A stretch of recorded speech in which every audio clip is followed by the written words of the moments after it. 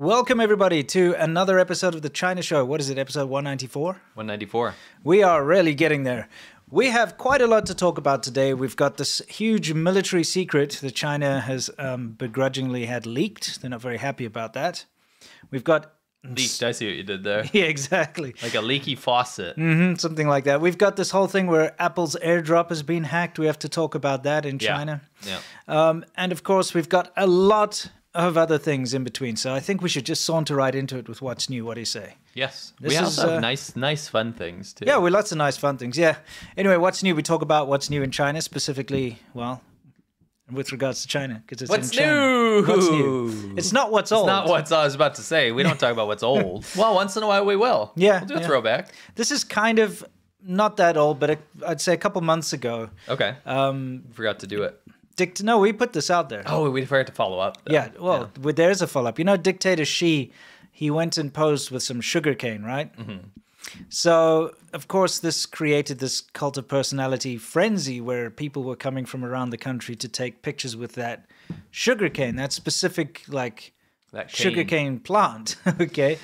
It's a resurgence of Mao-era policies, which is like you go and promote a specific crop because it shows the output of the country. It's a very old-school ideology, like the Soviet Union did it. Yeah. They pose with, like, you know, with the dictator at the time or whatever, and then throngs of people go pose in front of the wheat, right? Yes. China did that with Mao. We saw it die. We never saw that happen again. Yeah. Then all of a sudden now we're seeing a resurgence of that. Let's pose in front of the crops. It's usually a warning sign that there aren't enough crops. Yeah, it's not good. There used to be this website. It was like Kim Jong-un holds stuff, I think it was called. And it basically had him like holding corn and holding a potato. He does hold things. Yeah, and it's like just had him, you know the old one, Kim Jong-il. Sorry, it's both a fascist and a communist thing. It's having really the dictator like standing and posing or holding something and looking at something, observing. Yeah, I should say. I just have to say that I can't stand to see this. What we're looking at behind us here, where people are willing to. First of all, they were paying money as well, to pay money and to queue up to take a picture with a freaking piece of bamboo sugarcane looking junk, you know, just because some random dude stood next to it. Yeah. Isn't it horrible? It is literally just the old days, though, isn't it? Just with now we have cell phones and social media. There's a little bit of positive news that came out of this, though. What? Sort of. Somebody else obviously thought it was whoa. Yeah, can you turn that volume down a little bit? That was obscene. What did you say? Wow, so good. That black screen was so good. Yeah. Let me just make sure that, we've got the right audio here. Okay, all right. Okay, now, we'll play it again. Okay. Somebody set fire to that little sugarcane. Yeah, I have an alternative opinion. I think this happened by accident because in China, so many people smoke. You know, there is a potential that somebody just chucked a cigarette butt, or you know, it's entirely possible. But anyway, look, I don't like to see things burning down. No. I don't like to see anything like that. But one thing I'm glad is that this pathetic thing of lining up to take a photo with that thing's now over. Yeah, that's why I'm congratulating. It's burned. Finally, it's done because you got to stop worshiping crops. We've shown it in the show before, but there's like places around China where Xi Jinping looked at a toilet, and the toilet's now got like banners around it, and like gold, like velvet robes and whatever you want to call it, ropes and things. It's horrible. Like why is there so much worship over this one man? And okay, if he wrote a poem or something, I get it, but like literally, poem or whatever. He stood in this spot, and they've got it like all, you know, cordoned off, and it's a famous spot now. He touched this. He touched this microphone. Remember, they have a museum where like everything, this teacup he touched, you know? It's just, it's a bit much. You see that with all the dictator stuff. Like it's like a historical thing. Once you get to that level of power, you can kind of just have people worshiping everything you touch. You literally touch. Yeah, which is pathetic. I get it if someone's dead. Like, okay, maybe Napoleon, you find Napoleon's teacup and it's got some kind of historical significance. Yeah, like worshiping it, though. No, but you're not. But the thing is, Xi Jinping's alive. Yeah, he's walking around eating pork all over the place. And people are like, this bone that he chewed on. It's like, you know. Remember the footprints? Yes. There's outlines. Yes, outlines of his footprints. Yeah, he stood here, exactly. And you pay money to go stand there. Yeah. Anyway, moving on. I mean, maybe I'm missing something. Yeah.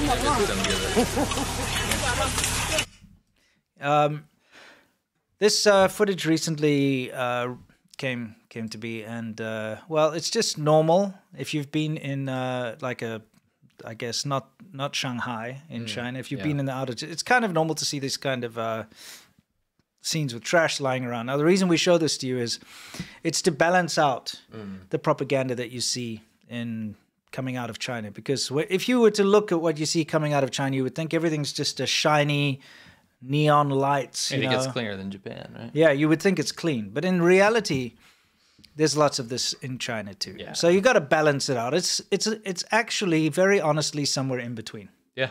In the big fancy cities, you get clean areas. Yeah. You also get filthy areas. It's like that everywhere in the world, right? Yeah. You go to LA, you'll have like exactly the same glitzy areas, Yeah. and then you've got like horrible homeless encampments. Yeah. It's just the way it is, right? Yeah. But we just have to show you the reality of China, that it's not just the glitzy stuff. Yeah. Anyway, move on to something a little more fun. So we all know about China and its AI. Are we calling this fun? It's super fun, dude. Okay, let's call it this old.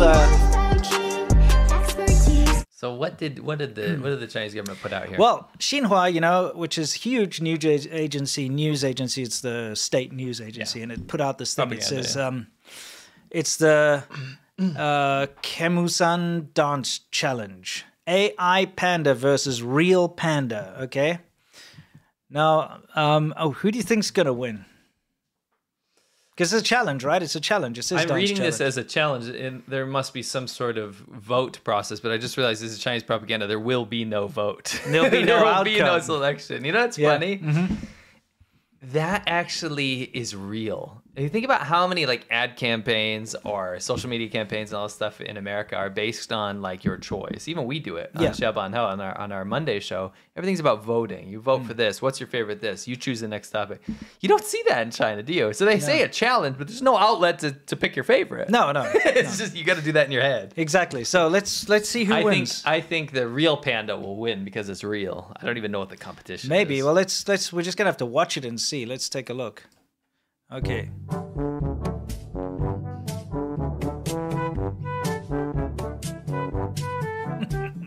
Yeah. What even is this? You didn't cut this? No, I put in the music because it was copywritten music. This is the video from Xinhua. Yes, this is Xinhua's video. What are we even watching? What is this? Is this someone paid to have this made? Yeah. Why is his arms disappearing into its body? Go back to the arm part. Yeah, it's like, okay. I don't know about everyone out there. Whoops. But I certainly wouldn't call this a success of AI, would you? No, I mean, but they're trying to brag about AI 5G expertise here. Huh? Yeah, that's right. So again, I think this is a very loose definition of AI. Yeah, is that even AI? I mean, it could be generative art. I think it's just generative art. I don't think there's any intelligence involved in this, artificial or not. No. You know what I mean? Pandas are dumb as hell anyway, yeah, right? exactly. So our audience, who do you think won? Oh, you know what? Let's actually introduce democracy. Yes, let's put up a poll. Real who won? panda or go back and play it again? Or the AI. It's so hard to call that AI. The rubbish. Or fake. I'll call just it a computer generated is better, CG. right? CGI. Yeah, CG panda. Yeah, CG panda. Yeah, it's more of a CG panda than an AI one. We'll play it again for you. We'll stay in for this time. I'm polling. Okay, you guys can vote in the chat now. Yeah. This is a real competition. See, Chinese propaganda team, we helped you. Yes. We made this a real challenge. And then you'll see who wins. Yes. And then you can maybe pick that going forward. You know what I mean? Yeah. Oh boy. Because I think they want the CGI panda to win. I think the Chinese government wants that. Yeah, I mean, why would they do this? They made it. Yeah. It's kind of gross. It's very weird. It's kind of gross. I don't want to see a panda swaying its hips around. It's a little sexy. It's a little weird. It's a little freaking weird. Sexy. It's a bit uncanny. Yeah. A little. Great way to start a Friday. Kind of hot. Well, if you had that much fur on you, Yeah, anyway.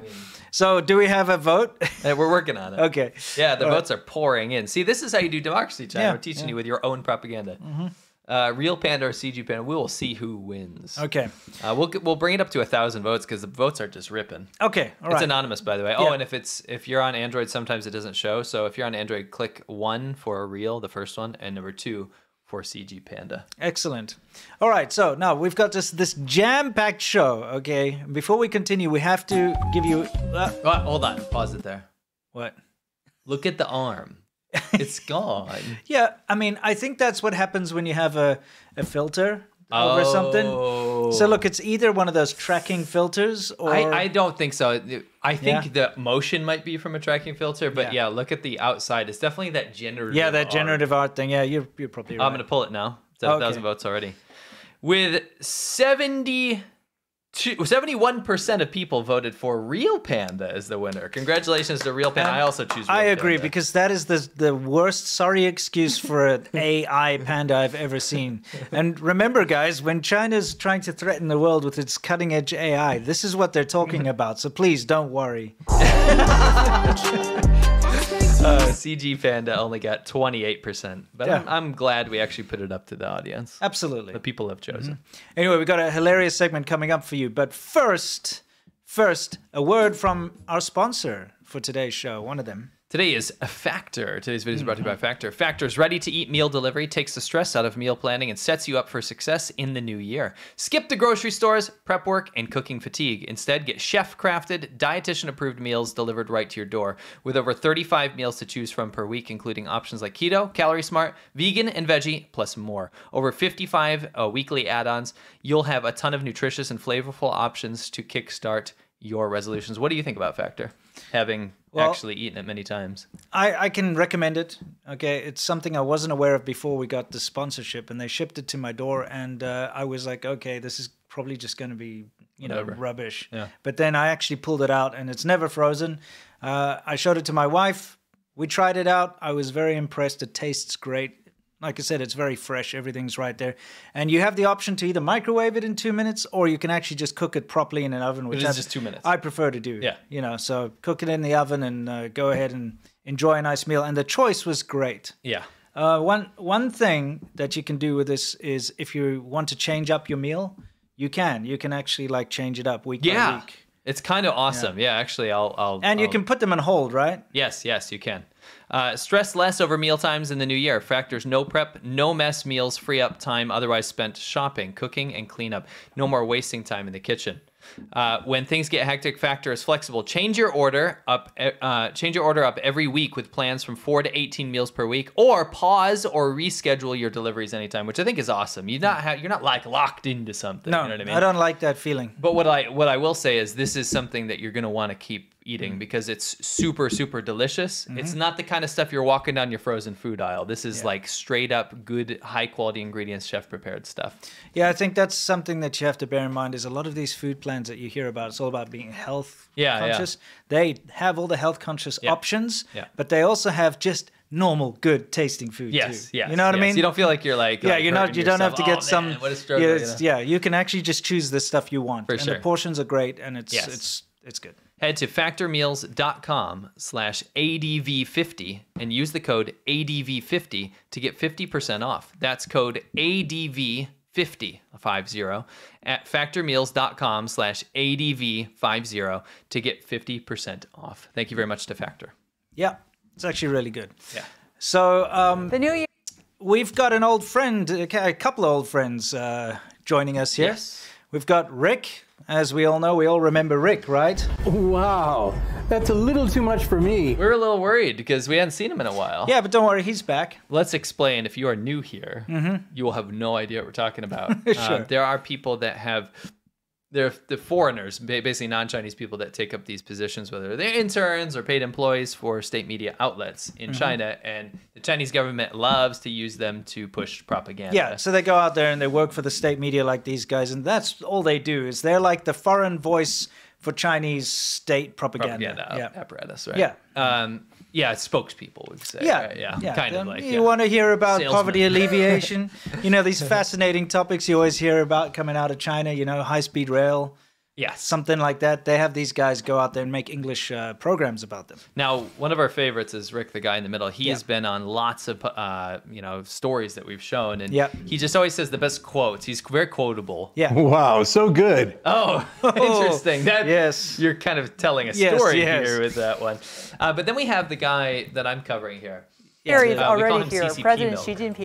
And that is because many pointed out that he looks like a British version of me. Yes. And so there was this lore and this ridiculous fake story that came about that he was created and replicated to replace me. So that everything I say, like if I'm critical of China's human rights record, he can be the opposite because he's like created by the CCP as an alternate reality me. Yeah. So see, he became CCP milk. He's shadow milk. Yeah, something like that. It's like shadow heart. Yeah, exactly. Anyway, I made a parody video about it. It was very funny. And in the video, funnier than the whole fake me thing, because that's obviously a joke, was him being very upset at his Chinese co-host that she was getting most of the airtime. Dude, this guy, you can tell he's like a prima donna. He just wants the spotlight. Yeah. It's got to be about him, and he gets so pissed off when other people talk. So that's what makes this particular clip hilarious. Yeah, and so that's enough setup. I just wanted to tell you that the funny thing wasn't in the beginning. It turned out like I just wanted to make fun of the fact that we look like each other. Yeah, but it turned into me just dying laughing at all of the videos together with this woman, and he's just like, I think one of the quotes was like, I probably get it wrong, but it's something like, I've noticed that you're getting all of the talking time. And he said like that on the broadcast, not like behind the scenes. Because he kept trying to like say something, he just kept cutting him off. Anyway, so let's show you this fantastic, this is fascinating, okay? Because of course, Dictator Xi had a speech for New Year, like a New Year speech for China, like here 2024, what we're going to do. So of course, Xinhua, they release a video of these foreigners discussing how great this speech was. So we thought we'd show it to you. Let's get us out of here and we're going to play this. Shall we just play it through? Someone says She Milk's jacket is too small and Rick's is too big. Yeah, it's true. They should have swapped. I think he's The new year is already here. President Xi Jinping gave his New Year speech to usher in 2024. And this is just going to go straight It offers a great perspective to review the past year. And also we can see where China is heading for the new year from his remarks. President Xi summarized 2023 as a year when the country has marched forward with solid and robust steps, in high spirits and with great confidence.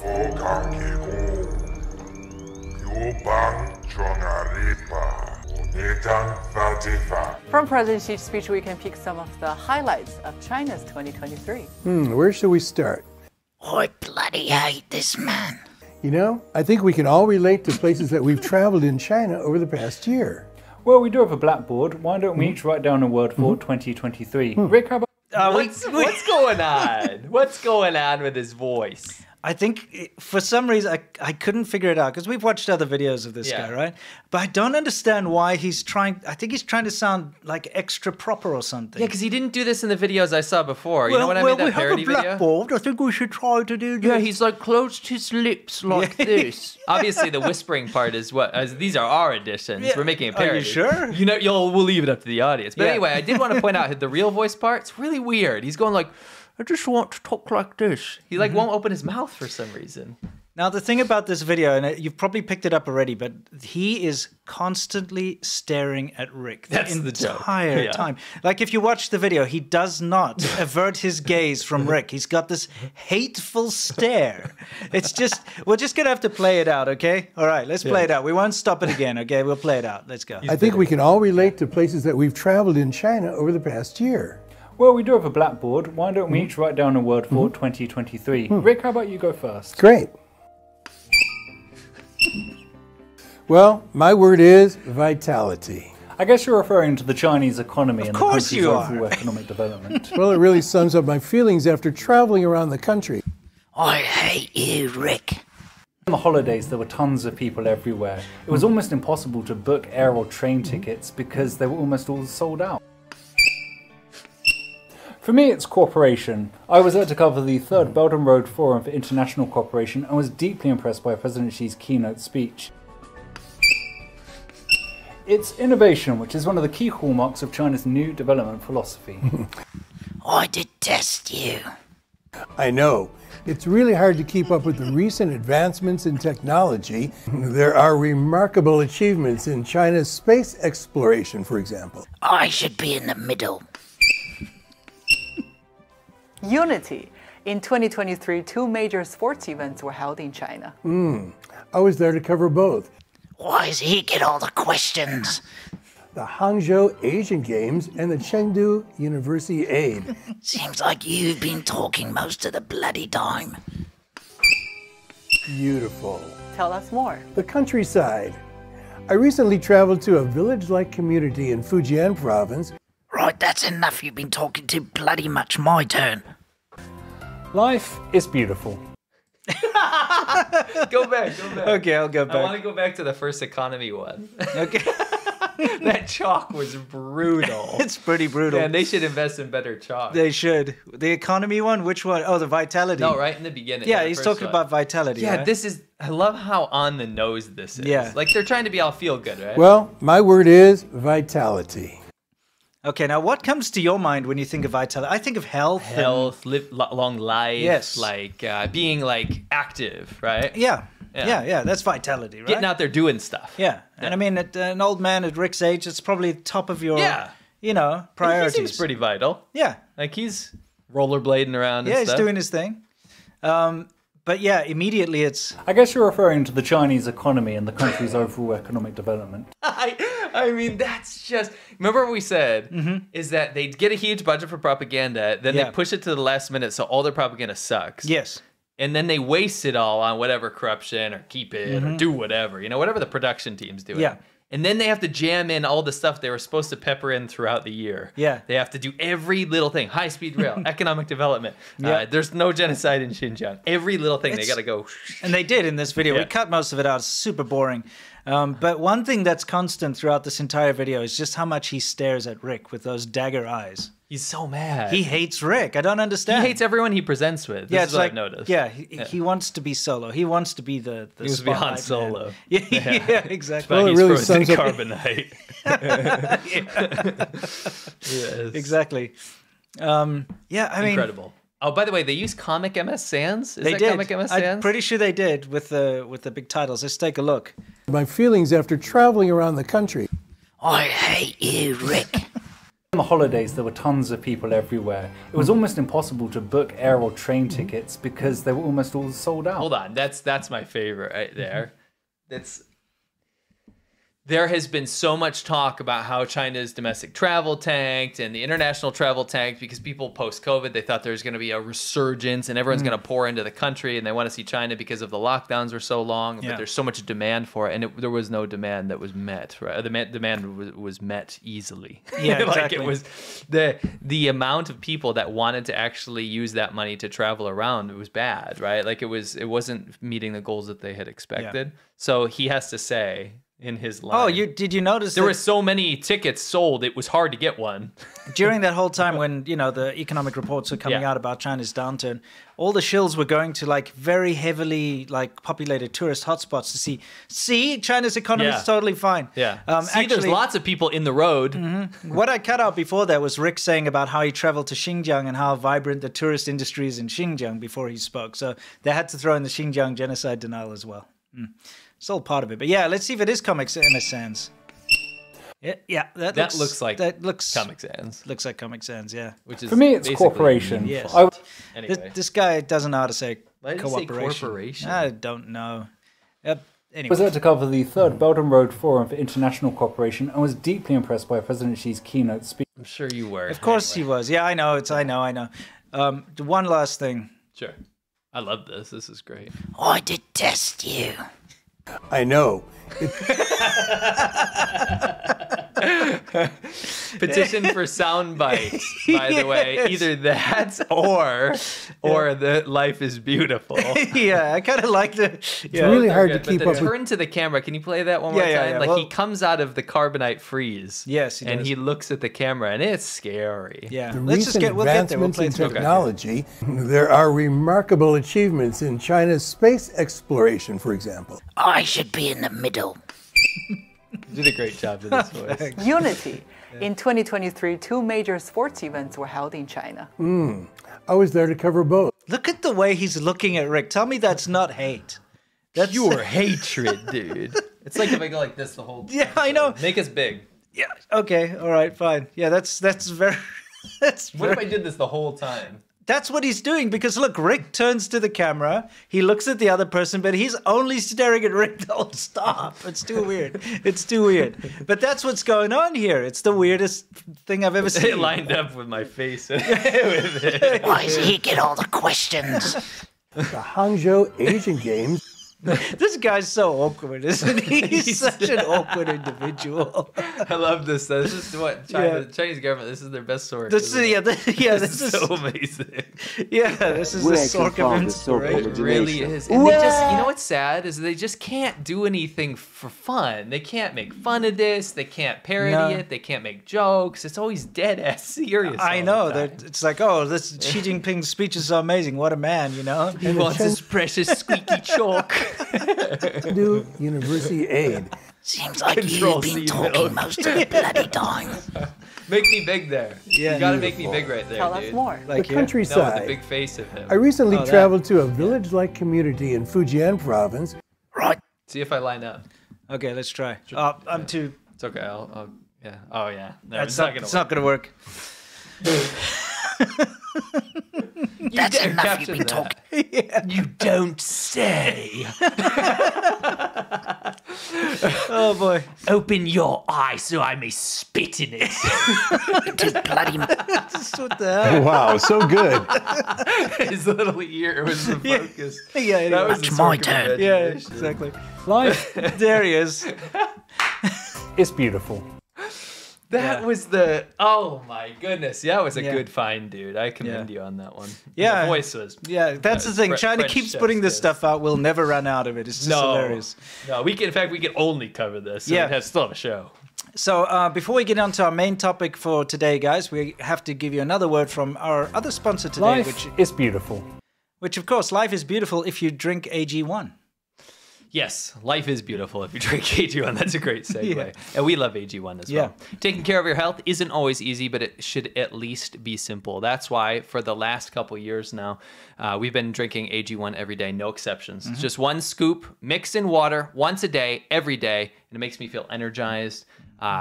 Very, very happy that I'm getting all of my nutrition in one place, that I don't have to worry about, counting my macronutrients throughout the day and taking handfuls of vitamins. Yeah. Especially been useful for you as well. Absolutely, because I got a terrible diet. At least you're honest. Yeah, and this at least makes me feel better about myself a little bit. That's because each serving of AG1 delivers my daily dose of vitamins, minerals, pre and probiotics, and more. It's a simple, healthy habit. And it's also powerfully simple. It's fantastic. Again, AG1, every scoop takes under a minute to mix up, right? I'd say it takes under 30 seconds to mix up. Absolutely. You drink that, not only does it taste good, you have the peace of mind that you're doing everything you can for your body for that day. And it's really peace of mind. It's not just peace of mind. It's just I feel better too. Absolutely. It's made me feel a lot better since it started. Recently we've been exercising quite a bit more, and I will say that AG1 definitely has benefited that as well. I've noticed that my stamina has increased. I don't get winded as much. Obviously, I'm getting just better. Both of us are getting better as we exercise. Yeah. But it's definitely a potent part of that for sure. Yeah. Definitely. You can't go wrong. I mean, athletes take it. Absolutely. Absolutely. If there's one product I had to recommend to elevate your health, it's AG1, and that's why we've partnered with them for so long. If you want to take ownership of your health, start with AG1. Take AG1 and get a free 1-year supply of vitamin D3 and K2 and 5 free AG1 travel packs with your first purchase exclusively at drinkag1.com/ADV. That's drinkag1.com/ADV. Check it out. And that's a new URL, by the way. If you're used to the old one, this is our new URL. Check it out, guys. And now back to the show. In fact, it's time for our main segment, which, of course, is Soft Power Hour. This is where we talk about how China tries to change your mind through, the internet and through propaganda and all that sort of thing. Say despicable. Despicable. Yeah, despicable ways. You always say that. Do I? No, you say dastardly. I don't say dastardly. I say despicable. You say despicable? Yes, I do. Oh, okay. So it's what you're saying. Dastardly. What you're saying is you like minions. No, I don't. That's you. No, that is propaganda. Yeah, well, you know, like I found the Minions music or whatever, where they have like Harry Potter minions or something, and I played it, and you were singing it the whole day. If you are an old fan, you'll know there is a deep hatred of Minions. And there is an Imagine Dragons Minions song too. There was a joke that I hate both Minions. Yeah. I hate Minions in pop culture. Yeah. So like T-shirts of them and stuff. And then I don't hate, but I dislike Imagine Dragons. Yeah. And you managed to find Minions singing Imagine Dragons. There is such a thing on Spotify. There is such a thing. Can you tell me why? I guess they're just popular. I would like to change the show to combat things like this. Yes, we can. To me, that is a greater threat. Yeah, maybe. So we're talking about the Chinese military. Now, there's been a huge shakeup in China. Xi Jinping has been purging a lot of the military commanders. Yes. And, like the rocket chief and all that, they've just been disappeared, demoted, completely taken out of the system. And for the longest time, people couldn't really understand why, but a report has just come out. Well, actually, yeah, before we get to that, I want to read this article. It's actually linked in the description. All of our articles are linked in the description where we got all our information from. Cool. And before we get into what they found, there's been a bit of a debate about that, so we're going to talk about that. But what's not up for debate, and this is a quote, is that there's been a major upheaval within the PLARF, the PLARF. PLARF. Which we love these sounds. We had the plan. Yeah, the plan, the PLAF. The PLAF and the PLARF. And now we got the PLARF, yeah. Which is the Rocket Force, obviously. Yes, Rocket Force. And other entities linked to it, as well as China's defense establishment at large in the last year or so. In June 2023, Li Yuchao, the then head of the PLARF, as well as the force's top commissioner and two of Li's deputies, were all dismissed reportedly over corruption. In July, so it's just like right in succession, right? Yep. Wu Guohua, a former senior PLARF officer and head of the PLA's third department intelligence directorate, died under mysterious circumstances. Yeah, because that just happens. And then, in September 2023, China's defense minister Li Shangfu disappeared from public view officially due to unspecified illness. The following month, Chinese authorities formally announced that Li, who was reportedly under investigation for corruption, had been sacked. He'd only been at the post for 7 months after taking over for Wei Fenghe in March last year. Wei, another former PLARF commander, does not appear to have been publicly heard from since then as well. Do you understand what a big shakeup? It's unprecedented. We've never seen anything like this in the Chinese military situation. Yes. The amount of purges that have been going on due to corruption have been insane. They might actually be for corruption. Yeah. They might be because they said the wrong things or they got cozy to the wrong people. There might be internal strife that we just don't know. Absolutely. What we do know is that there was a report from Bloomberg. Yeah, apparently the U.S. intelligence knew a thing or two. Apparently. Now, this is where it comes into contention. Yes. But what seems to have happened, you've seen this, you can just play this. It's a rocket. Look, guys, it goes up in the sky. Wow. Yeah. I just some, you know what? Chinese state media. China's really good at bottle rockets, though, these days. You know those ones you fill with water and pump up, and then they shoot up? Oh, yeah. It's kind of similar to what we're talking about. Because apparently, they found some vast fields of missile silos in Xinjiang, I believe. Yeah, Western China. You know, where the genocide is happening. Yeah. And apparently, the rockets were discovered to be filled with water instead of rocket fuel. The silos lids were found to not be able to open properly. Yes. So in the event that a rocket needed to be fired, the lids would not fully open. I think that's not up for speculation. The water part is, but the lid part the lid's real. So if you try to launch it, it wouldn't be able to launch. There'd be problems, which is a huge issue. That means that all of those massive amounts of missile silos out there were ineffective. Yeah. You know? So if you had to fire your ICBMs or whatever out of there, good luck. They wouldn't be able to fire. So imagine you've got this, we've got missiles incoming from, the US or from Russia or wherever. We need to retaliate. Or more likely scenario, hey, let's fire on another country. And Taiwan. You try. Yes, let's fire on a Taiwan. Then it wouldn't work. Yes. So. You know what? It reminds me of something to do with water, some sort of state official. You mean this? Water cooler diplomacy. A lot of water going on. So the rumors were, or the so-called intelligence, is that you've got all these silos that the lids don't open, and you also have rockets filled with water. Yeah, so here's the contention. Yeah. The contention, and again, we have... Sorry, give me a second. That's okay.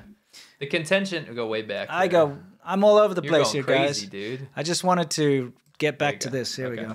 The contention is that some military experts say, why would you even put water in rockets? Because when they're stored empty. Yeah. You're not going to corrode them on purpose. Right? No, you're not going to have them filled with rocket fuel. If there was some problem with fuel, or let's say there's graft involved, there wouldn't need to be water in the equation, is what some people are saying, right? Some people are also saying that a byproduct of these rockets is water, right? Maybe in the combustion element or something. Sure. All of that is in the report that has both kind of perspectives, but the lid thing is not really up for contention. It looks like there's been some problems with that, and then also the other side of the thing that kind of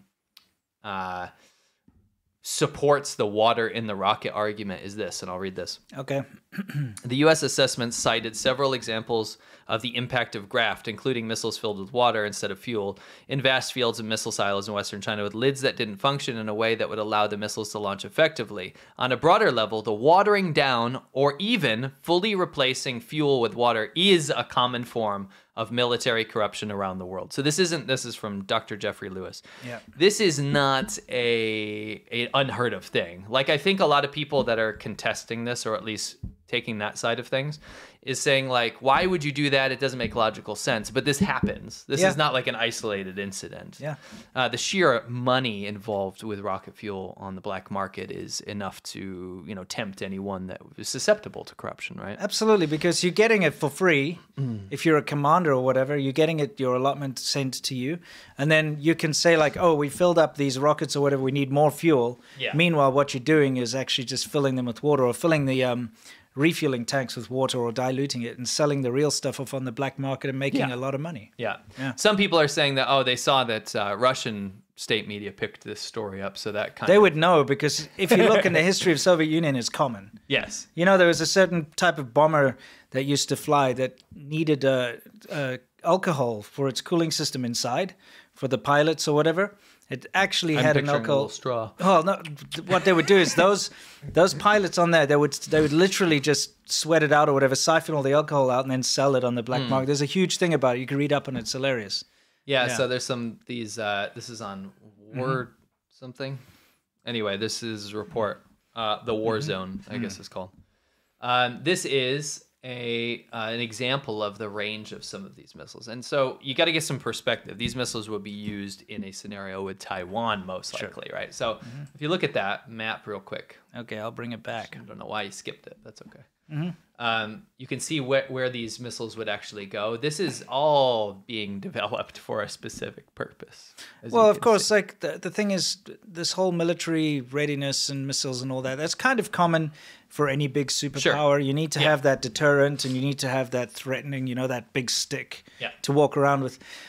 But of course, this is a huge shakeup. And look, some people are pointing fingers and laughing at China and saying, look, they're so corrupt that they filled their missiles up with water and stuff. What do we have to worry about? But on the other hand, it's no laughing matter, because that means that they're actually strengthening themselves now. They're actually doing a shakeup, because corruption in the Chinese government, it's endemic. It's everywhere. You cannot get away from corruption, and in the military either. Corruption is just part of how the system works.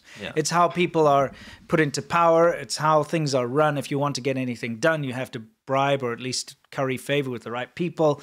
Guanxi, all of that stuff. We've lived it. We know what it's like. So, corruption is there. And when they start rooting the corruption out is when you have to start worrying, because that means that they're actually taking things seriously, and they want to actually not just have a fake facade of a military, they want a real one. Yeah. And so if they get rid of the water out of the missiles and fix the lids on the silos, that means now they're ready to fire. Yeah, I think before we had a dangerous China, right? Like a dangerous China led by the Chinese government, but it was rife with corruption. And it was a paper tiger.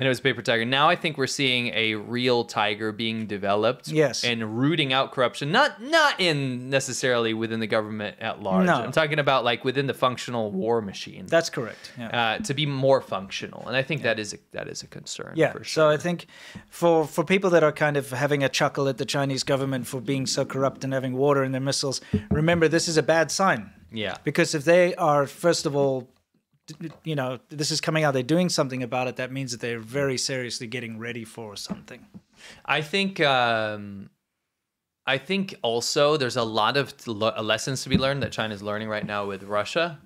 When they faced just enormous equipment failures and exposed a lot of the corruption while in an active battle situation, all on like social media, they're able to see all this. And the fact that they have such a close partnership with Russia, they can probably learn a lot of this kind of stuff. And they're like, we need to deal with this stuff before we enter a war scenario. Correct. Definitely. The whole invasion of Ukraine was definitely a big learning experience for China and Russia. Yeah, for sure. But this is definitely going to be a developing thing for sure. Yeah, we'll keep an eye on it and see where it goes. But I just wanted to end by saying I encourage people to look into what they think actually happened too, and I think that article in the description is very thorough on both sides. Yeah. We do know, just from living in China, we know that China deals with corruption at an unreal level. And the fact that they're being so public about all of these purges and about all of this alleged corruption, it's a bit worrying, like you said, because they're actually showing some functionality in their future war preparations, as opposed to before when you sweep it all under the rug. Yeah. Anyway, we've got a very big worldview coming up. Yeah. So how about we move directly into Wumao Corner first? Sure. Okay. Wumao Corner, we talk about the haters and what they're up to, and let's see what we've got in store for you today. You prepared this part, didn't you? I think so. Oh, yes. Okay. So this is pretty interesting. Yeah. If you guys don't have Apple, you will know what file sharing is. At least like through Bluetooth. If you use Bluetooth, you can send a file from one person to another person. Yeah. AirDrop is Apple's version of that. It uses a more complex system to do such a thing. And yet it's very simple. But it's only between Apple devices was my point. Yeah. Now, what happened was back in the Hong Kong protests in 2019, and then also subsequently the Shanghai uprising. The biggest thing also was like the whole bridge bannerman thing. People were using...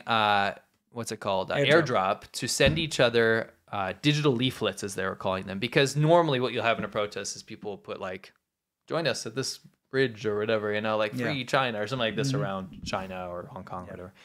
People were using AirDrop to send each other this leaflet so that they couldn't be traced. And the reason is that AirDrop is encrypted, right? So it's what you send, nobody can intercept theoretically, and when you do intercept it, you won't know who sent it or who received it. So what happened? Well, here's the thing: AirDrop, as we all know, it's something that's on everyone's iPhone if you've got an iPhone, and if you've got a MacBook or something. And all you do is you can have any file you want, whether it's an image or a video or whatever, and you can share it. And when you share it, you choose AirDrop. What it does then is it pings out there and sees anyone that's ready to receive an AirDrop. Yeah. Now, you have the choice to have your phone set to be able to receive from everyone or just from your friends. Yeah. If you've set it to just from your friends or your contacts, then you won't be visible. Yes. But if you've got it set to receive from everyone, which I do believe is default, I could be wrong, I think it's default. I think it is, yeah. People will be able to see you and try to send you something. So you might be sitting on the subway and suddenly a message pops up and says, do you want to accept this? Do you want to build a snowman? Well, yeah, exactly. Do you want to accept this file? Yeah. Of course you're going to say no. And you normally would say cancel, no. But, of course, you can say yes if it looks enticing. You could. Especially since people started to learn that this is a good way to go undetected. Because, listen, here's the thing. Because it's peer-to-peer and it's like... you have to be within 10 feet or whatever to receive it. Or, it's something that doesn't go over the internet. Yeah. So the Chinese censors and government cannot see it or track it, right? That's why the Chinese government was so afraid of this technology. Because I could pass secret messages to you, for instance, if we were on the subway. In Beijing. Yeah, in Beijing, right underneath the nose of the government. I could, on Tiananmen Square, I could send you something via AirDrop. You could get it. Be like, remember the massacre? Yeah, I could send you anything. I could send you a picture I just McDonald. took or, whatever. Yeah. So the Chinese government didn't like this at all because all of a sudden they couldn't control the flow of information anymore because people could go and share. They could get groups together. They could be on the subway. They could be on the buses, passing notes and directions on what to do and where to go and how to protest and things like that. So they were like, no.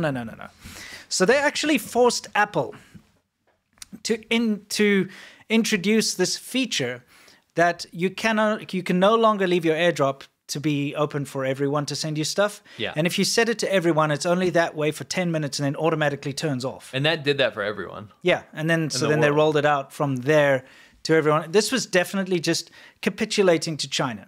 Because for years and years and years, your phone would be open to everyone. Somebody could send. It's up to you whether you want to receive it or not, right?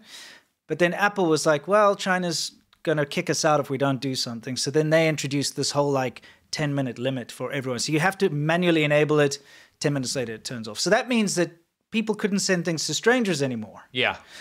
Okay, but here's the thing, though. We have to talk about this vulnerability, and we have to be realistic about it here. Back in 2019, I think it's a German security company actually told Apple that there was a vulnerability in their AirDrop system, okay? Now, how this vulnerability works is, don't worry, guys, you're not going to get hacked all of a sudden, okay? If you accept, like, for instance, if I'm the bad actor, I'm the hacker here, okay? So I'm the Chinese government. I've got my secret police on the train. They create a document that says free Hong Kong .avi or whatever, right? .jpeg. And if they try to send it to you and you see it pop up and you're like, you don't know who it is, but it's like free Hong Kong, and you accept it. Only if you accept an AirDrop request from this hacker, you know, government agent, right? Then when the phones do that transfer, because of the lackluster security on Apple's side, that hacker will be able to get certain identifying information about you, like your name and your telephone number and your email address. Yeah. Once they've got that information from you, they don't know if you're a dissident or whatever, but think about it. If they're sending a loaded thing, like, say, freehongkong.jpg, and you accept that, then they're going to suspect that you're a free Hong Kong advocate. Yes. Now they have your information. Yes. Now they can come and arrest you and interrogate you.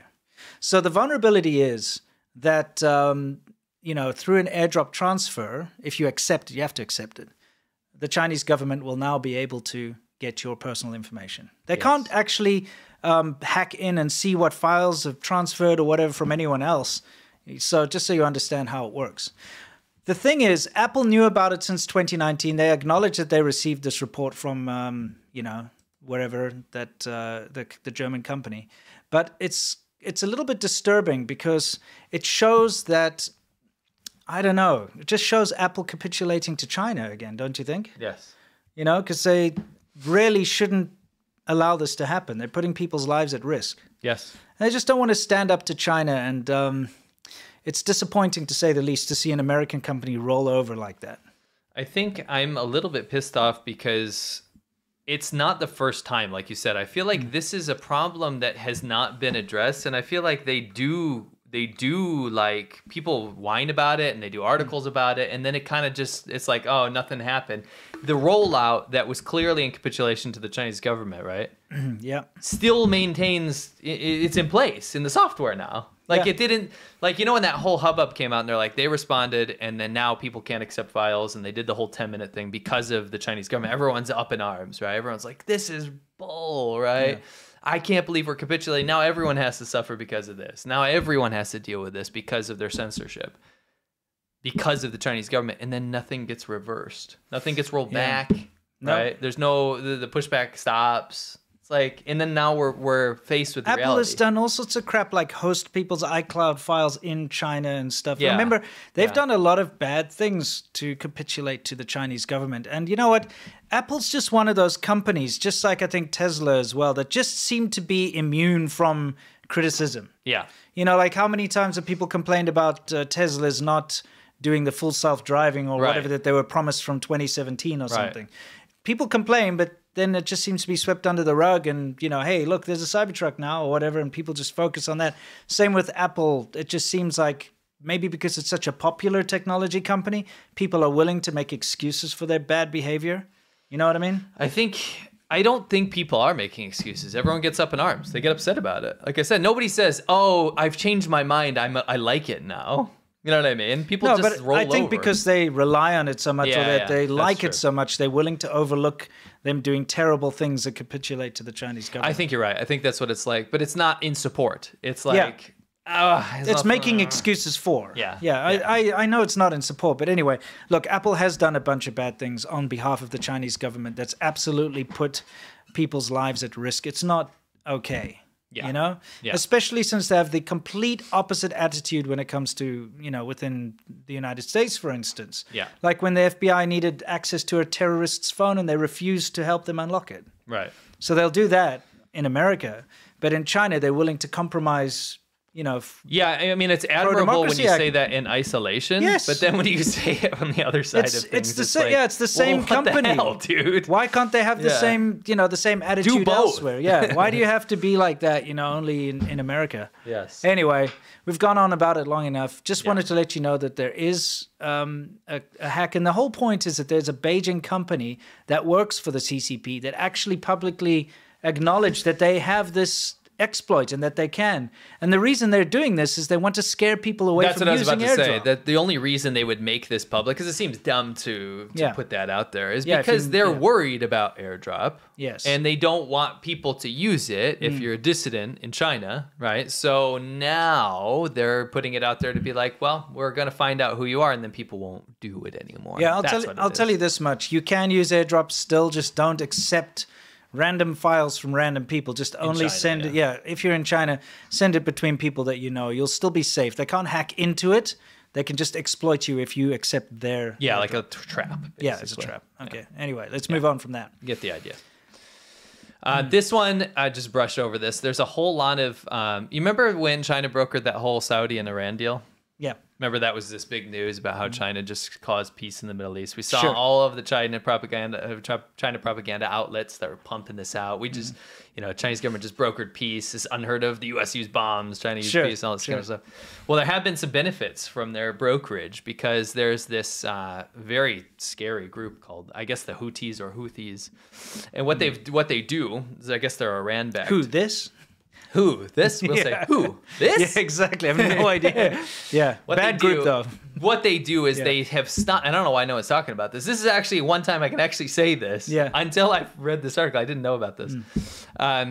They are blocking off a very popular shipping route around Africa, right? And they're blocking off all of these container ships that are trying to get through, except what people have found out, according to this article, is that they're allowing China shipment company Costco, C-O-S-C-O, not Costco. Not Costco. It's Costco, because of course, hey, may as well knock off that name. I think the logo even looks the same, doesn't it? It does. I just looked at it, yeah. Anyway, this shipping company has been allowed to go through while they choke everything off, right? Yeah.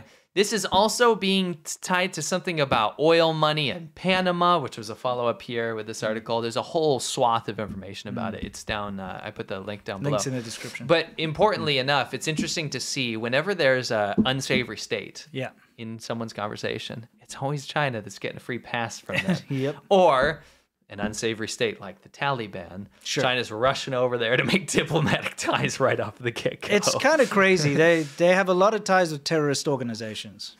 Yeah, it's kind of nuts, right? Anyway, what have we got next? Chinese PLA-linked vessels map the Indian Ocean for submarine warfare. I thought this was just relatively tied to this. So, again, this is one of those things that you like to always talk about. This is dual-use technology. Yes. And what is dual-use technology? It's basically when the Chinese government says, we're doing something for something, but actually it's just for military purposes. You can say we're developing a gun to shoot rats because there are rats everywhere. But meanwhile, it's a high-powered rifle that's meant to kill humans. Yes. But you can say it's for one purpose, but you actually use it for another purpose. They do this with everything.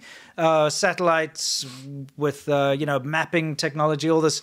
It's always like they say it's meant for a civilian thing, but it's actually dual use. It's supposed to be a military thing. Yeah, so what they're doing here is mapping the sea, of course, the bottom of the Indian Ocean. The reason is that they will need that area for energy supply if they invade Taiwan. So they're trying to map this out. Again, I don't like to see... We never put a time limit on like when Taiwan's going to get invaded and all this kind of stuff. Of course, it's up to things like local politics in Taiwan. It's up to, does China feel like they can confidently pull it off? It's up to the whole global order of whatever's happening. But to see that so many steps being taken all the time that is escalating this further and further is never nice to see. No, it's not nice to see. It's not nice. No. But nobody's looking for some reason. I mean, obviously these articles exist for a reason. But what is this? Guys, we have a Monday show. It's called Shaban Ho. It's a VIP show. This is what you missed. It tastes like industrial runoff. This snack is just a menace to society. So I'm not looking forward to this. It's kind of like hell. It's hell. It's hell. Like it's not kind of like hell. This is what hell probably is. You don't want to be eating something that came out of an industrial park in China. Yeah. Oh, it smells like meat. It does smell like meat. It smells like dog food. Oh, does it? Oh, it really does. These are so preserved. Yeah. You could put this in a mummy's tomb. It tastes a little bit like cigarette ash. It's just rubber. Look at that. It's bendy. Look at it. It's rubber, dude. Woo! That was a spectacular feast. Yeah. Now, one thing that you may not have seen in there is there were a couple of things we actually liked. Yeah, so what we did was we did a tours of different tiers of Chinese gas stations. So we took you into footage that we took in China of the worst and the best gas stations. So we went to good ones too. This is just a good little hype clip. Yeah. And we tier listed them. And then we got gas stations next from each tier. Yeah. And we tiered those as well. Yeah. It was really, really fun. And again, there's a bunch of stuff we liked, but that's not very sellable, is it? If we're like, this is delicious, you're probably not going to be like, I got to see that. Yeah, so exactly. So for those of you who'd like to join us, head on over to patreon.com/ADV podcast to join the Xiaban Ho tier, if of course you have the means. And we'd love to see you there. It's just a little hangout. It's always a different topic. It's something fun that we do on Mondays. And we show you things that we just can't normally show on YouTube. So, yeah, it's more fun than... And this show is fun, but it's more like fun hanging out, like we're having a good time. Yeah. Good vibes. Small little community. We'd love to see you there. Anyway, time to move on now with Worldview. This is where we talk about everything in the world. Specifically with regards to China, we got quite a big one today. So let's get right into it with this China's double whammy. What's this headline you've thrown in here? So China's exports fell for the first time in 7 cap. years as domestic demand dips. Why? Well, what happened was we're constantly bombarded over and over again. I think this actually pertains to the first clip we showed, that funny one that we're laughing at, right? The one with the people talking about the New Year's of China's goals, the CCP. Yeah, the vitality is. Yeah. Now, as funny as all that stuff is, it really is emblematic of what China's trying to do. And what they're trying to do is just over and over again, cook the books, lie about it, and pretend like everything's okay. Yeah. Because if they pretend like everything's okay, foreign investment remains pumping into China, the economy gets propped up, everything kind of goes as it always has been. Mm-hmm. But with the more transparency and data that people are figuring out how to actually measure things and the power of the internet now, they're kind of seeing behind the facade of the Chinese government's reports on the economy. Yeah. And now we're looking at just the polar opposite of what China keeps saying. Right. The real data is that the exports to the U.S. have plummeted. Right. And that is not a good thing when you're in almost your entire economy is based on manufacturing and exports. Right. Now, the exports to other countries, they didn't necessarily fall. But our biggest trade partner is China. Right. Yes. So when that takes a massive hit, it's a massive hit to the global economy, China's economy, and China-U.S. relations at large. Yes. It was pretty gloomy data, right? 2016 was the last time that the trade, the trade plummeted.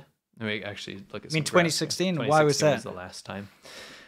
There was just a huge global demand prior and post that time, right, for Chinese-made goods. Okay. But you look at it, like you look at 2008. You can kind of explain that away. Yeah, there was the financial crisis. People don't have money to go buy their cheap Android tablet or whatever. Makes sense, right? Yeah. The next dip, much less bad than that, was 2016. Yeah, I'll get us out of there. 2022. We're 2019 was bad, but that's COVID. That's COVID, right? Yeah. That can be explained away. Yeah. Now we're in an organic economic time where people have money. They have money to spend.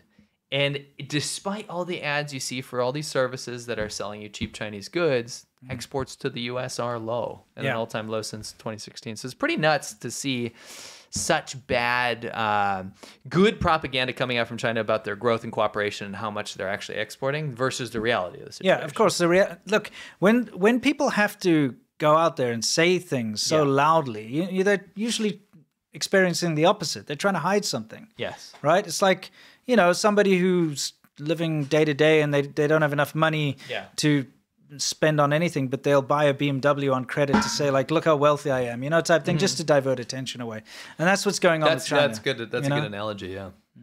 I knew a dude like that.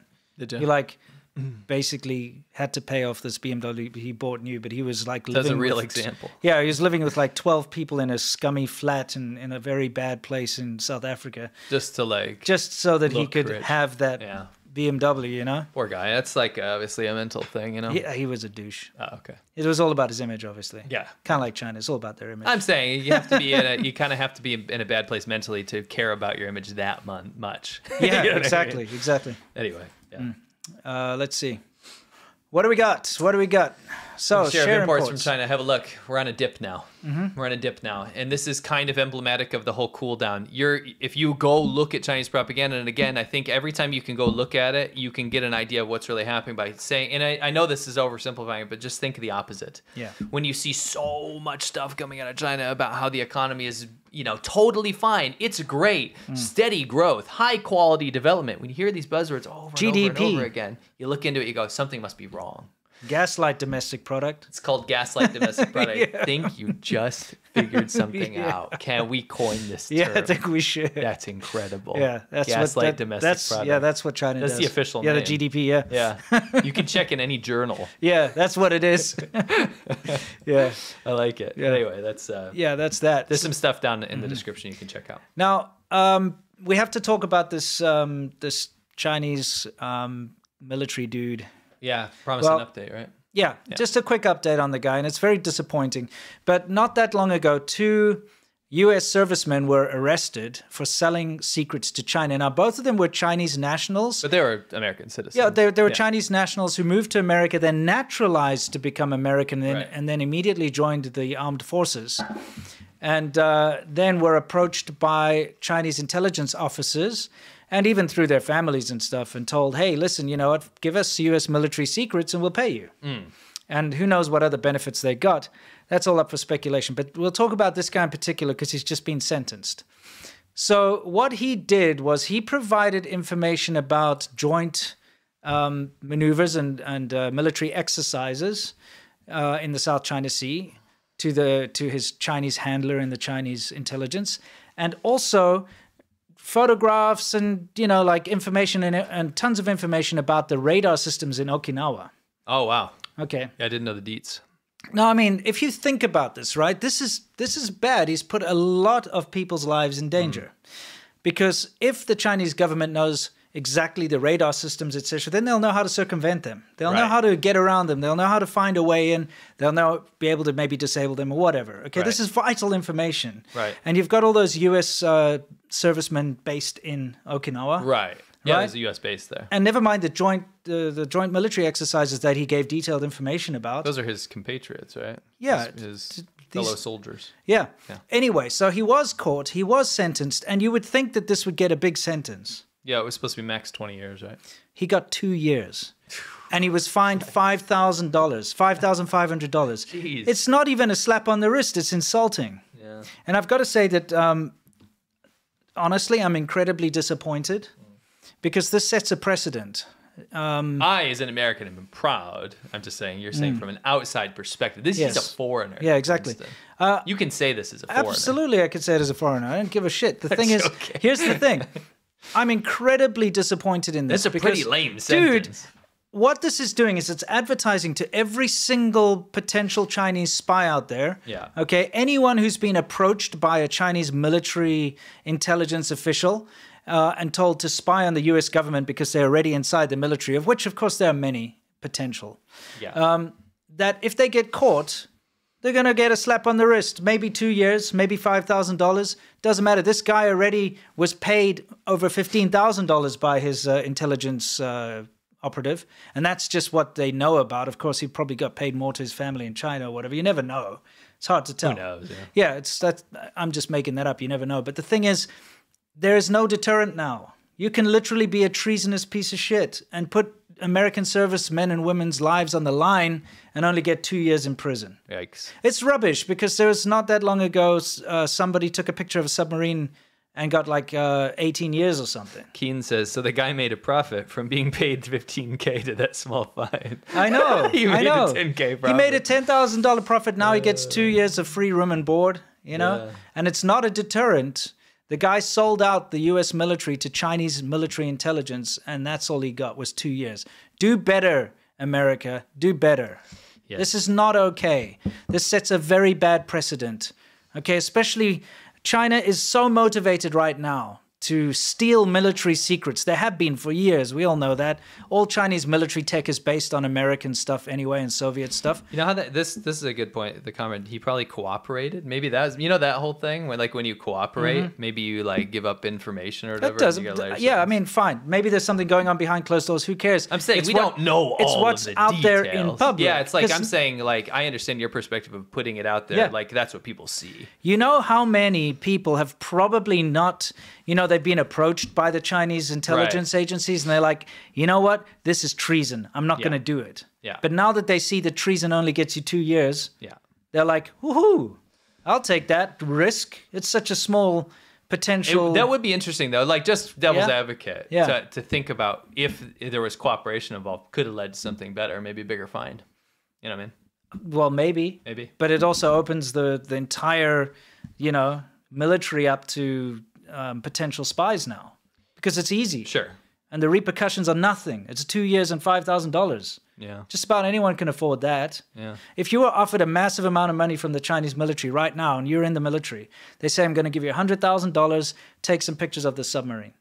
And you're like, sure, why not? 100 grand? Psh, what's going to happen to me? 2 years and $5,000 fine? Oh, you're saying if that's, you're saying me. I was like, absolutely No, not. not you. I'm just saying How if... dare you? If you're like a kind of just a slightly corrupt feeling dude. Yeah, if you're like, you wake up on the corrupt side of the bed that day. And you don't even necessarily need to be Chinese. You could be anyone, right? Yeah. You see the sets of What bad happened to the precedent. other dude? Remember there's two? He hasn't been sentenced yet. Yeah, okay. Maybe he'll get the big sentence. Who knows? We'll find out.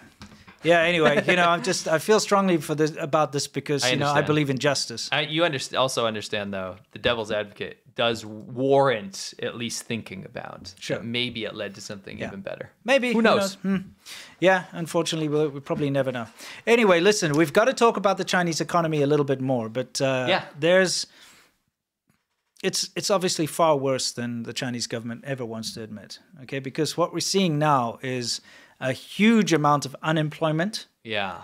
And dire straits for people. Yeah, this is where we're going to get into a little detail about how bad it's been getting for people in China. And there's a lot of ways to measure that metric.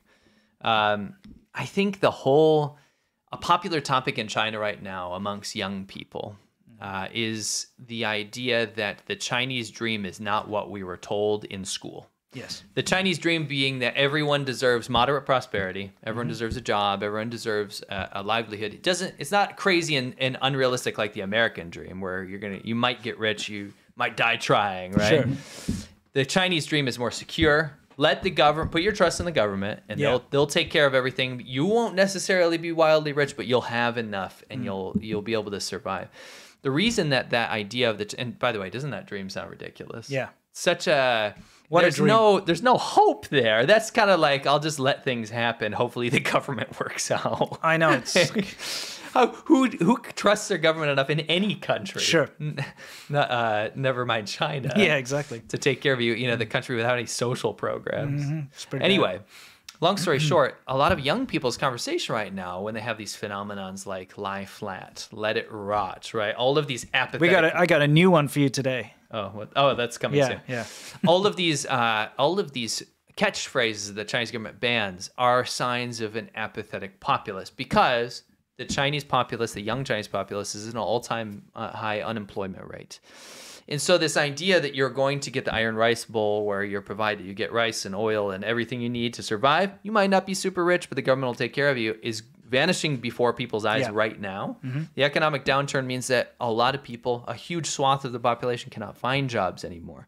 The ones that do find jobs out of university are not painting a rosy picture either, because their salaries are so dismal, it's not enough to support them, never mind their parents and grandparents, especially being only children. Yeah.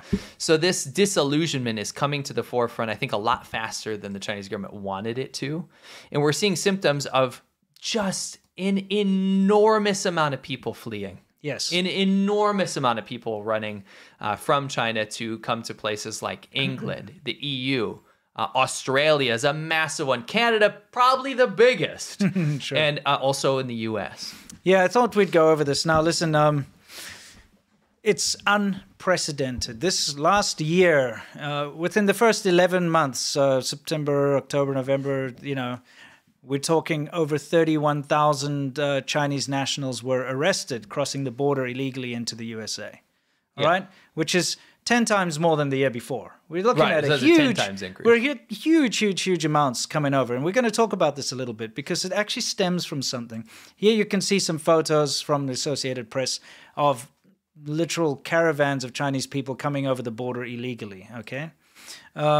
And this is because they're all taking part of this new thing called 润学, okay, which means, it's kind of a funny play on words, because I think 润 means to like moisten, something like that. But because it's 润, you know, and it's spelled in pinyin, R-U-N, like run. So it's basically study running, okay, or runology. Study running. It's the study of absconding and fleeing from and abandoning China, okay? This is something that's new.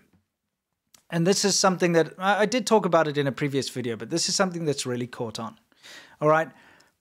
The Chinese economy is so bad that middle-class people, not even just the poor are down on their luck, but middle-class and even well-to-do people are simply doing runology, okay? Runology. Yeah, runology, which is the study of fleeing China and coming to the US illegally.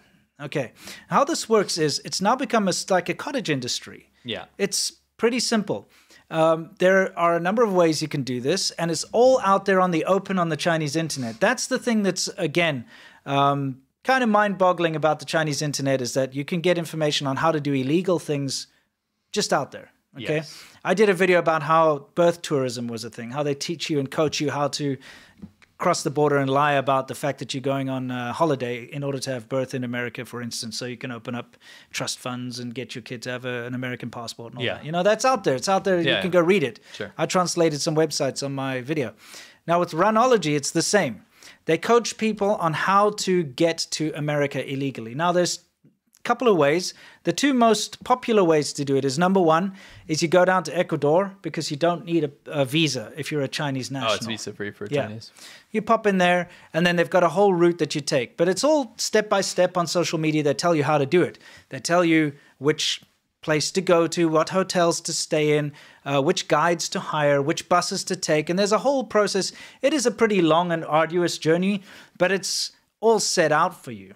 So if you're willing to go through like about a month of discomfort traveling here and there and taking a boat and a this and a that, you can get all the way up to the border, and they've got people that help you along the way and make sure that you'll make it there. And then they tell you what to do, which I'll tell you in a minute, once you get to the American border. The other way, if you've got money, is you simply fly into Europe, and from Europe into Mexico, and then you can just cross from Mexico. So, you know, it depends on who you are, what your background is. There's different routes for you to take. But at the end of the day, what they do tell you to do is that you must get arrested by border patrol, ICE or whatever. But you must come through San Diego. Oh, okay. 98% of all the arrests of Chinese nationals crossing the border have been in San Diego in September of last year anyway. So what you do is you get arrested, because then they will ask, and then you do the asylum seeking thing, right? So they're all going for asylum. Yeah, that's what they say, okay? Gotcha. Then they will say, well, where is your destination? Like, what's the address that you're intending to go to? And they'll all say, like, New York. Mm-hmm. And then what they do is they give you a court date to arrive on in New York, like, and the system's so backed up, it's like a long ways away. So they give you a court date, like, you must appear in court at this and this and this place. They're Catholic charity organizations and stuff. They put them up for the night in a hotel or whatever. And then, you know, the people that are coming over the border, they've got money prepared to take a flight directly to New York. And then they've already got jobs lined up. Oh, gotcha. Okay, so because I told you it's a cottage industry, right? So there are a lot of businesses that want cheap labor. Yeah. Okay, and so jobs in construction, jobs in restaurants and things like that are already lined up for them. Right. All illegal jobs, obviously. You can't work legally, you know, but it's all set up. And so when you do this runology thing, it's basically the study of how to get to and enter America illegally. And then you've got work and you've got accommodation, everything set up for you, right? That's why you're seeing this being such an attractive thing for people to leave their lives in China, go through this fairly arduous journey if you take the Ecuadorian route, or of course, you know, if you've got some money, you just go and fly into Mexico. How does this Ecuador thing work? I don't understand. It's in South America. Yeah, you come up through South America. Yeah, but what do you do after Ecuador? Go walk in the ocean? No, they take boats and stuff. Oh, gotcha. Oh, okay. Yeah, and then they've got you go through the Darien Gap and everything. Oh, gotcha. There is a jungle section where you have to walk through the jungle, but they have guides. Rough. Yeah, look, it's rough. It's not like a let's lay back and take a tour. Yeah. Okay, but it's also something that's completely laid out and it's all ready to do. Right. Anyway, so you make it all the way up into the US, and then you get an opportunity to go and live your life, right? So this has become an attractive thing, so attractive that we've had so many people come over the border. Here's a little in the wake thing. of President Biden's meeting with China's president, we turn now to a story about the big increase in Chinese migrants coming through the U.S. border down in Mexico. Border Patrol agents arrested more than 24,000 Chinese people for crossing the U.S. southern border illegally over the past year through September. That's more than 10 times higher than the previous year, and part of the overall rise in illegal border crossings that has made headlines. Elizabeth Palmer shows us why the Chinese migrants are willing to risk everything for a chance to make it to America. Yeah, so basically what I was talking to you before, this is the reality of it, is you've got so many people leaving China to come to America illegally, and not only America, other countries too. Yeah. But that's just an indication of how bad the Chinese economy is, and especially after COVID, where they locked down all these businesses and stuff. Yeah, I just want to read a couple quotes. This makes a lot of sense. Because think about it. You wouldn't leave unless you had a reason to leave. Like a 10 times increase is crazy. In a year. In a year, right? Yeah. 10 times. So think about this. I just want to read a couple quotes from that BBC article, which pertains to this. Yeah. It says, the entire life of young people has been shaped by the idea, if you study hard, then at the end of your hard work, there will be a job and a highly paid, decent life waiting for you. Yeah. And now they find out that this promise is no longer working. So what do? Well, in China, you're faced with Chinese propaganda, which tells you everywhere else is bad. Yeah. But at the same time, reality creeps through. Right? People can still talk to each other. People still have family abroad. They know that things aren't that bad and that there's opportunities, right? Yeah. So people end up realizing that, hey, what's better than abject unemployment and no future for me and government censorship and increased government crackdowns? Yeah. Probably going to somewhere in the West, right? Yep. And that's just becoming a more and more popular idea for a lot of people. It's correct. It's pretty crazy. Yeah. There's another quote. The jobs in China, they don't have good prospects for your future. They offer low salaries and you are easily replaceable. That's why most people would rather stay at home. And that makes sense. There's so many jobs now that you don't have job security in China, like whatsoever. Whereas there's a huge, huge market for jobs abroad, especially in places like the US. Yeah. So if you're stuck in a situation where over 20% of people your age cannot get a job, and then when you do get a job, you're replaced by someone that's more, I don't know, fits the position better, like this with no repercussions, of course you're going to leave. Yeah. Of course you're going to leave, right? It's pretty crazy. Especially when it's laid out for you on social media. Think about it. Yeah. If you're in a bad situation and you start seeing popping all over up on your social media, go to America, this is how you do it. And you've got, obviously, companies profit from this. People pay money. Yeah. It's not like you're just going to go there by yourself. You pay guides and you pay people to like sort you all out and get you on the road. I was reading, the people that fly into Mexico and stuff anyway pay upwards of $50,000 for this whole process. Right. The cheaper ones, you still have to pay people along the way. So it's a money scheme. It's a cottage industry, right? Sure. But at the end of the day, this is what happens. But there's been a pretty interesting case that's come out of all of this. And I wanted to talk about this because there's this guy who is, I don't know, it's hard to really explain the situation. But he's both irritating, but also a very good, almost propaganda for America, if you want to put it that way, which I'll talk about in a minute. Remember, by the way, the Chinese people crossing the border illegally, they want to get arrested because it's part of the whole process. Oh, gotcha. They're not like running over the border to try and hide in the bushes or something. The whole purpose is once they're over the border, they walk up to the Border Patrol and be like, hey, I'm here. Gotcha. You know what I mean? Remember, that's part of this whole runology, like checklist. There's just a playbook, a checklist, right? Gotcha. So I wanted to talk about this guy. He calls himself Professor Fat Man Ding. Okay. Cool. All right. So now Professor Fat Man Ding has become a celebrity in China. And basically he came to America. The exact circumstances under which he came to America, I don't know if he was one of these rhinology guys or not. But he came to work, and then he was dissatisfied with the jobs he was offered, because he was offered like basically construction work and restaurant work. So he's like, screw it. Stuff, yeah. He was like, screw it. I'm not going to be taken advantage of. I'm just going to go out there and be homeless. So he made a name, and he's got over 2 million followers in China. He's a celebrity. Okay, so he's got a massive following in China. He live streams being homeless in America. Okay, but he's both been hailed as a hero, and he's also pissed a lot of people off at the same time. Okay, because what he does is, I'll show you a couple of clips, is he's basically a food critic for homeless handouts. Very entertaining. Yeah.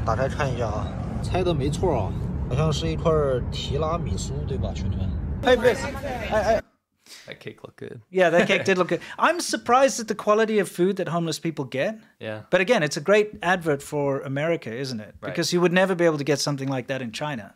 No. Well, there's no homeless handouts. Yeah, there isn't. Yeah. And I mean, so anyway, he goes around, and I took this from his Bilibili. He's got a Bilibili account. And you can see, like, goes around. I want food. I'm very, very hungry.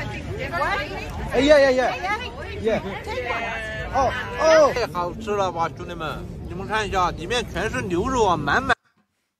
So he live streams. He's a live streamer. I'm still a little baffled by the whole homeless live streamer phenomenon. You said it's a real thing. Yeah, in just the US as well. There's a bunch of American homeless live streamers. I guess it's entertaining for a lot of people, you know what I mean? But it's also it's a struggle because it's dramatic, right? Yeah, well, basically, his day goes like this, at least in the beginning, is he lives in a tent. You know, he makes a mess there. The local government comes and puts a notice saying they're going to clean up. He moves his tent to the other side of the road.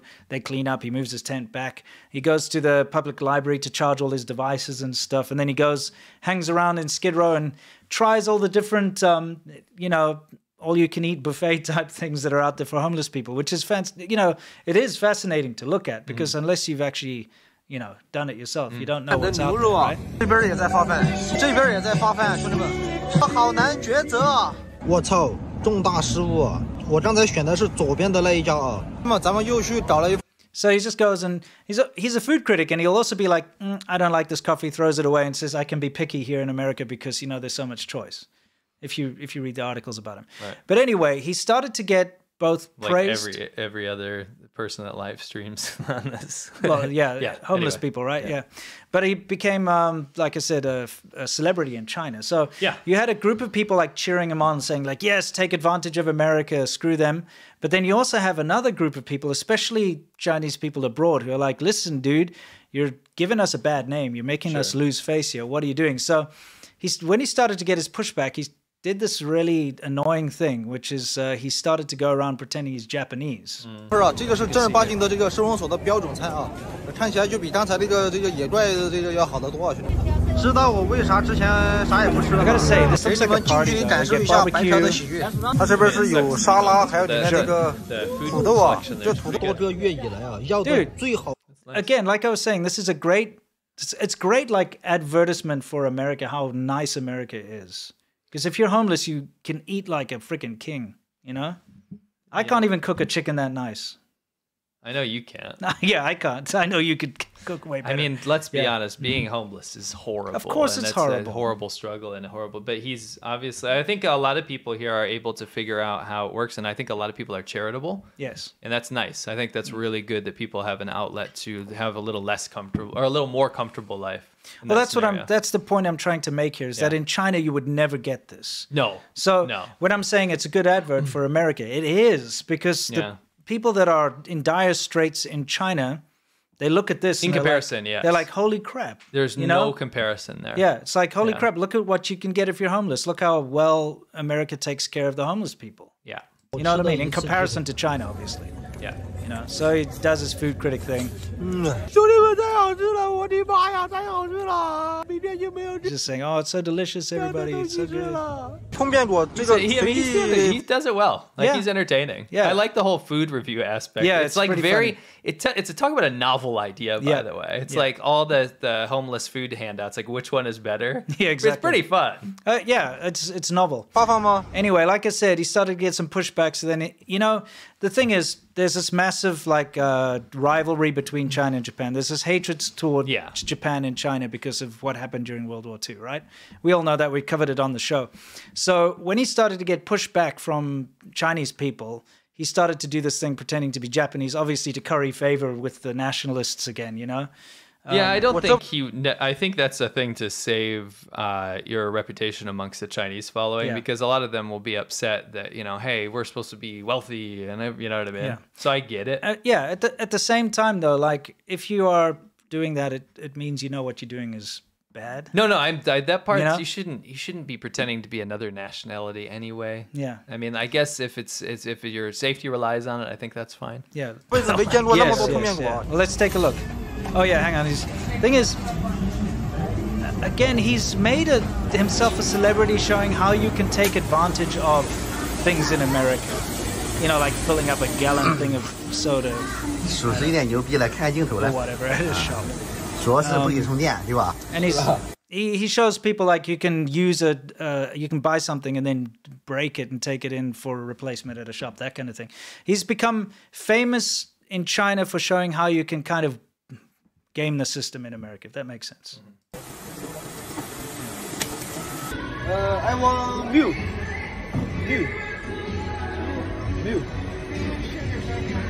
Oh, okay. I come from Japan. 我的希望小小 TBC 球打那，地球我去淘汰一，看那眼里，哦兄弟们，居然黑点给我发食物啊！ 很开心啊 God bless you. Thank you. Hey, miss. In fact, you are very, very gorgeous. I love you. God bless you. 兄弟们啊，要不完了啊，要不完了。I want drink. I think he's got a good attitude. He's nice to people. I like the God bless you. I like the you're gorgeous. Thank That's you, sir. Nice. Thank you, miss. Don't need to shout it at them. Well, let's be honest. It's a Chinese live streamer, bro. That's what you do. I come from Japan. Yeah. That's how Chinese live streaming works. True. Yeah, I ain't never been over there. I would like to go over there though. Okay. Let's get it. Nice. Picking up some good colloquialisms too. Yeah. Anyway, so people obviously became famous, and people donated a camper to him with like solar power and everything. That's great. So he's like continuing his leveling up journey across looks like Southern California. He's in downtown LA is where he started, and he's basically now got this camper which he's got some friends, I guess, that have joined him now and drive him around and stuff and take him places, and he has his little camper which I think it's cool that he's got a following, and I like that he's improving his situation. I think that's a good thing. Yeah. And again, I think it shows the hospitality of in like whoever he runs into, people helping out. That's a great thing. That's positive energy. That's what I was saying. This is propaganda, good propaganda for America. Yeah. Because it shows you... But it's not propaganda. Well, soft power. Yeah, soft power. It shows you that, you know, China constantly goes on about how crappy America is. And look at the homeless people on the streets and all that kind of thing. But it shows you that it's possible, if you come to America as a homeless person, to not only be able to eat well, but to improve your life to a point where, look at him now, he's basically going on a road trip adventure across Southern California in a camper. Yeah. You know, he's got a lot of opportunity, and it shows you that America is a great place. Yeah. I mean, in a simplified version, obviously people have their own struggles and it's terrible, but to see someone improve on their situation and be able to gain an audience doing so, and at least for the most part, what I'm seeing spread nice positive energy, it's a good thing. Yeah.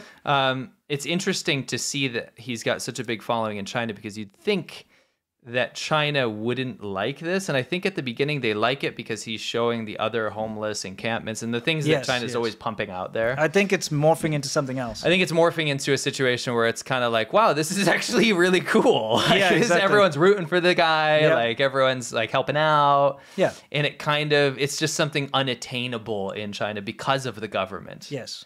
And that's kind of maybe the opposite effect of what was intended. Yes, I think that's probably, and that's for the Chinese government. That's why I'll be honest, I've got very mixed feelings about the guy, because when he's been around for a while now, at least, you know, I've been seeing his stuff pop up for a couple months now, right? Yeah.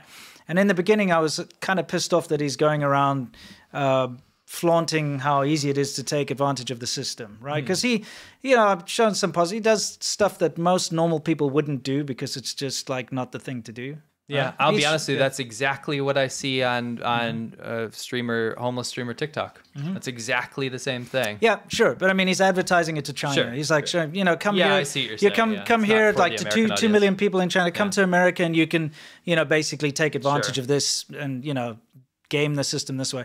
So I wasn't really like impressed, but I gotcha. Like I said, I got mixed feelings because the more it went on, the more I could see that it had a positive ending. You know what I mean? It shows that he was homeless for a month or two, like messing about doing this stuff, and he got a huge following, and he's got people looking after him, setting him up with a camper van, taking him around. He's got like a huge thing going. And again, it just shows you that the opportunities in America are real for anyone. Yeah. You know what I mean? Sure. Really, they are. So that's why I'm a bit mixed on the guy. But either way, it's a complete symptom as to what's going on in China. Because if China's economy was doing great, you wouldn't have people like him coming. Yeah, it's just to bring it back to the... Can you put on that BBC thing? Yeah, I'll get back. I just want to show the... See if this goes anywhere. Okay.